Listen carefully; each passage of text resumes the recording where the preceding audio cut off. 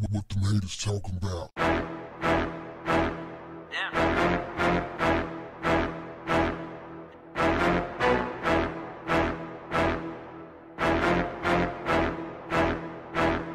What's up, family? Donald Trump, your president, has plans to make the app TikTok non-existent in the United States if he can't shake the company down and force them to sell for pennies on the dollar. I meant, if he can't protect the American people. And he says it's going down today. Let's see about that. Let's see if this guy who is notorious for lying will tell the truth for once. Let's see if, what are we going to give it? Let's give it till, I don't know, maybe 6 p.m. today. If it ain't done by 6 p.m., it ain't going to be done. Let's see if he's going to ban TikTok for real. So, who would they sell it to? If there was an option to sell. Let's see. Microsoft? Yeah, fam. Microsoft is trying to purchase TikTok. Also, Facebook and Snapchat would be very interested in buying TikTok because they see TikTok as direct competitors. Now, this rumor about censorship and national security has been going on for a while.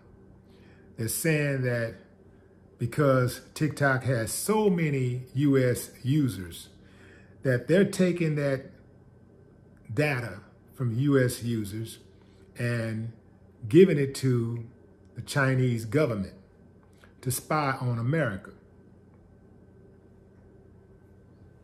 I could see that happening. But, you know, aren't Americans already being spied on? I mean, it don't really make much difference if I'm being spied on by China or America. If I'm being spied on, I'm being spied on. I don't trust any of them. I mean, not one of them. But I guess Donald Trump thinks that we're foolish. He really thinks that, okay, I'm looking out for the Americans' best interest. See, this is how they're going to try to spin it. I knew that Americans are in love with the app. As so many kids enjoy it. Even Barron loves the app. And, you know, we didn't want to get rid of it entirely. It's a good app. You know, it's a good concept behind it. But we had to do something about the security issue.